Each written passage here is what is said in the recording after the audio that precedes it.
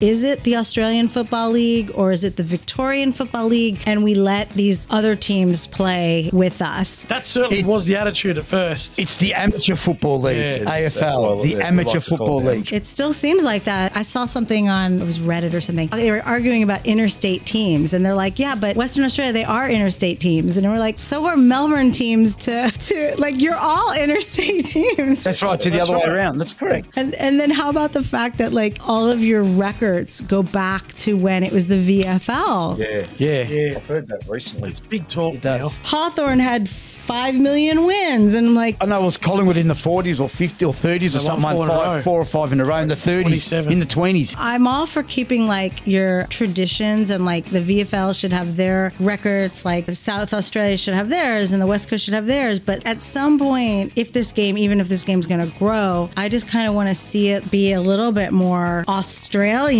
and not Victorian. And where do you cut off though? 1990, the AFL, that's where it started. You guys work it out, okay? Let me know.